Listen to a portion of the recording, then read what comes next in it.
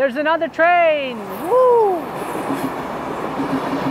Hey, what is up everyone, and welcome back to another awesome tutorial. Today I'm going to show you how to create the vertigo effect in your video, and I'm going to use my iPhone 12 Pro Max for that, but you can use any other smartphone that has a camera. The principles in this video are the same. So the dolly zoom or vertigo effect creates an effect in which the foreground remains at the same position while the background either expands or shrinks depending on the camera movement you make.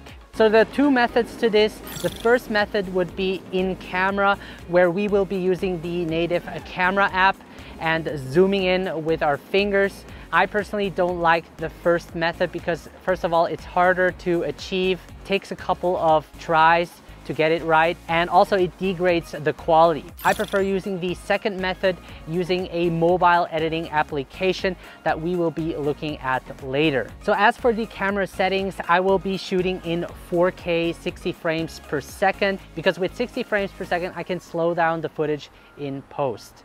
I will also be using the ultra wide angle lens. This way the effect is more apparent than using a wide or telephoto lens. If you don't have the ultra wide angle lens, you could use the wide angle lens, but it isn't that apparent. Otherwise, use add-on lenses to get that ultra wide angle effect. Another benefit of using the ultra wide angle lens is that the footage is more stable because we have to create camera movement and we don't want any shakes in our video. By the way, you could also use a gimbal to create this effect. Many gimbals come with an application that allow you to create the dolly zoom effect. But not all of us have a gimbal, so I'm going to show you how I do this handheld and show you the two methods to achieve that effect. Long passages and alleyways are great locations to create the dolly zoom or vertigo effect. I'm going to do it with this lady right here. My girlfriend. We're gonna create an awesome dolly zoom vertigo effect. Do you know how that effect looks like? Isn't it when you are pushing in and something blurry? I need to cut that out. So I'm first gonna change the frame rate to 60 frames per second, and I'm gonna use the ultra wide angle lens. And the way I'm gonna hold my camera is like this. This way I can use my thumbs to zoom in and out. So the first camera movement I will do is I'm gonna walk towards the subject while zooming out. And what that does is it shrinks the background, okay? So I'm actually first gonna zoom in a little bit, and then I'm gonna press record and go. All right. Let's try it out one more. It takes a couple of times to master it. All right. All right. 3, 2, 1, and go. Nice.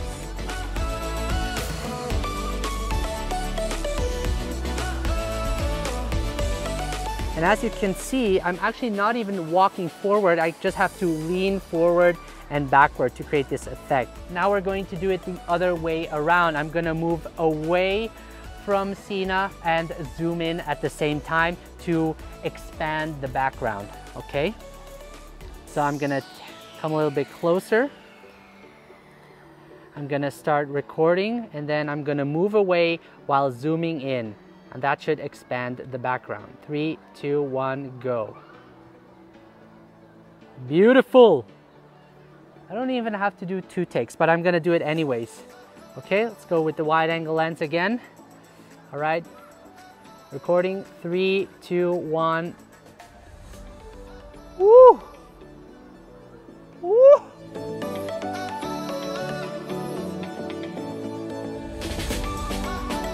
All right, we did that. And what else? Wait. Don't walk away. It's just walking away. Now another tip I have for you guys, if you have a skateboard or something on wheels, this way you have more options and don't only have to lean forward and backward, but you can actually also move in longer distances. Now if you have Filmmaking Pro, this makes it much easier because this way you don't have to use both of your fingers to zoom in and out.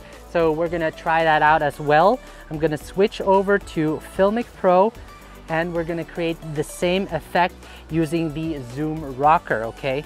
All right, so I have the ultra wide angle lens. I have set it to 4K 60 frames per second. My exposure is set and locked. Also, my white balance is locked, and I also have stabilization on, and now I'm ready to go. Okay, so now I can actually use the zoom rocker to the right to zoom in and out. But as I do this, I actually lose quality, but we're gonna try it anyway. So I'm gonna zoom in, and then I'm gonna start recording and go. See, it's that easy. I'm gonna do the same thing, but moving out and zooming in. Whoop. That looked really great. So for the second method, I'm actually gonna move with the camera towards the subject and move away from the subject. This way I can edit the video and create this effect using a mobile editing application. And it's starting to rain, so we have to do it right now. And the way I hold my phone this time is like this. This is a tip I got from Brandon Lee. And this way I'm way steadier when it comes to creating camera movements. And we're gonna start recording, 3, 2, 1, and I'm gonna move forward slowly and steady. All right, I'm gonna do the same thing, just moving backwards. Okay, 3, 2, 1, go.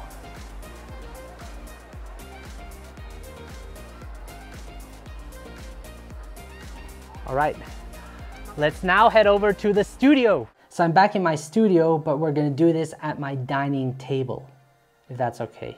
So now that we have shot our clips, one clip moving towards the subject and the other clip moving away from the subject, I can use a mobile editing application to digitally zoom in or out in order to create the Vertigo effect. And the mobile editing application we will be using is the VN app.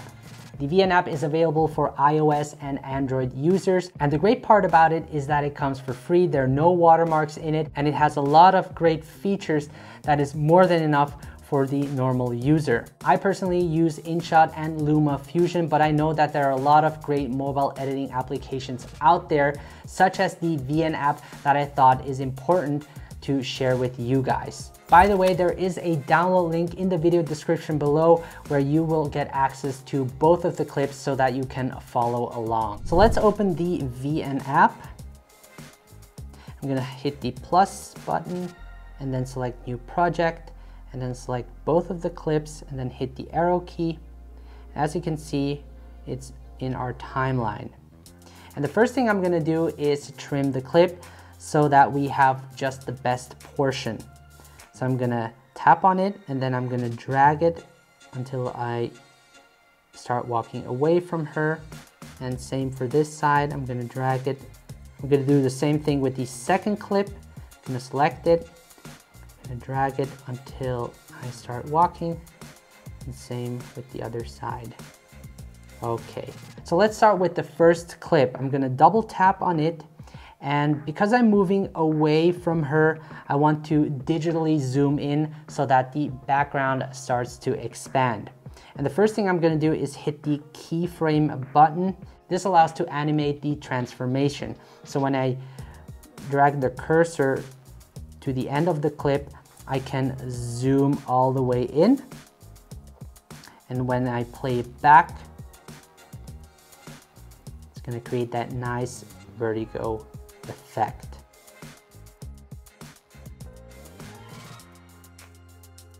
Now we're gonna do the same thing with the second clip.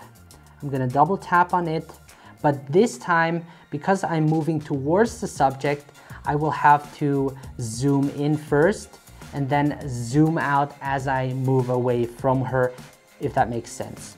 So I'm gonna zoom all the way in. I'm gonna hit the keyframe button, gonna move the cursor all the way to the end, and then zoom out. Like that. And when playing it back, you get this nice Vertigo effect where the background shrinks. So the next thing you want to do is export the clip. Just select the icon on the top right, and we're going to export it in 1080p. This way we won't lose any quality, because as you remembered, we shot this in 4K, and through zooming in and out, we lose quality if we export it in 4K. And the frame rate is set to 25 frames per second. Average bit rate is 9000. HDR mode is on because I shot it in 10-bit Dolby Vision, and then hit the export button.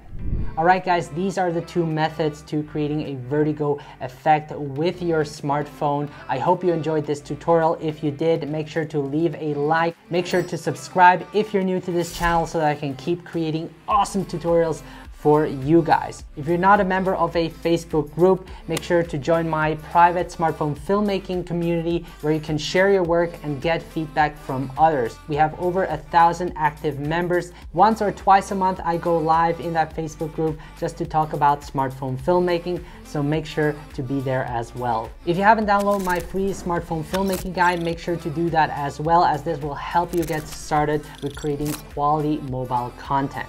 Once again, thank you so much for watching. Have a great day, and I will see you in the next video.